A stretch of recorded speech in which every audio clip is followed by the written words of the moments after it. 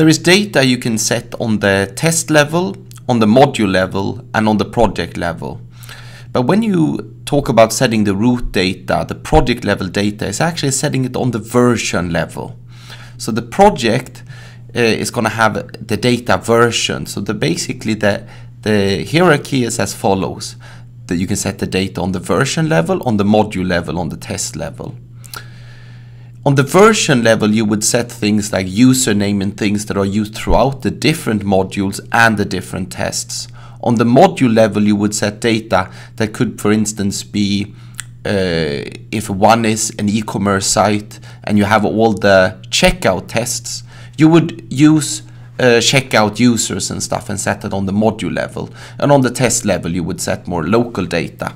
So in order to set the version level, go into tutorial project, click on the project root, and then just click on data here. The data you set here is basically the data is being saved on the project, but you can also set data that is only being used for your user. So this is very good to be able to override data with usernames, etc.